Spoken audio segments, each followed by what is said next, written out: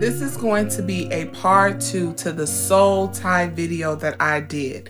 Now, this is the first thing I'm going to tell you. If you know that you have a soul tie with someone and you want to break it, because a lot of people were asking me that, the first thing you want to do is you want to remove them from all of your social media sites. Even if you have to block them until you can go through the healing, I would suggest that you do that. I would also suggest that you stop being a monitoring spirit and watching them, monitoring them, looking at their posts, looking at what they're doing.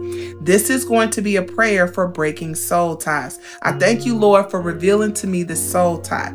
Father God, I repent for this unhealthy alliance, and you name that person. Repent for fornication, oral sex, lying, any sin that you committed. I repent for the sin of idolatry, of allowing this relationship to become a hindrance in my life.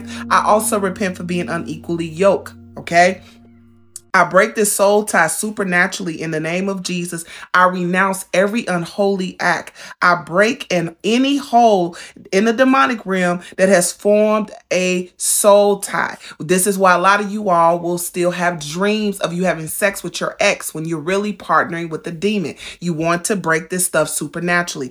I repent if I have committed sex in my dreams with a demon masquerading as my ex. Yes, repent for having sex at the dream level because you are having sex with the spirit. In the Bible, I talked about it in my first one, that when you have sex, you become one. You do not want to be one with the demon. Repent and renounce for the spiritual fornication. Please call back every fragment of your soul, every emotion, everything that was taken from you, and break the spiritual cord supernaturally in the realm of the spirit. And then I want you to quote 3 John 1 and 2 that reads, Father, I pray, beloved, I wish above all things that thou mayest prosper and be in health, even as thy soul prosper.